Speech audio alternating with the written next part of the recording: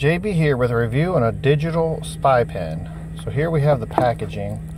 They kind of wrapped it up with all this tape because it has a tendency to pop open.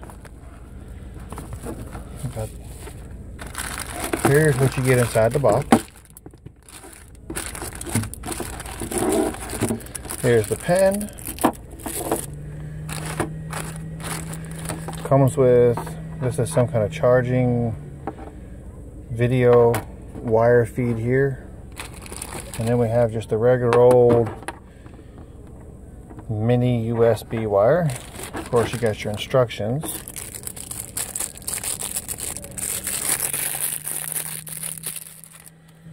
So what you got here is an internal built-in 32 gigabyte of memory. There's your camera lens, and then here's your button that makes it do everything that it does. Unscrew this apart.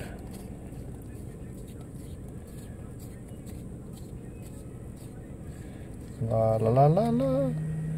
So inside here is a replaceable ink pen. And then here we have the business end. You have a little button here, turn it on off. And then you have your USB connector here. I have a few of these pens. They're really cool. Conversation starters, taking some videos. I don't really use it for the spying or whatever it is that they talk about, but it does take some really nice high definition videos and things like that.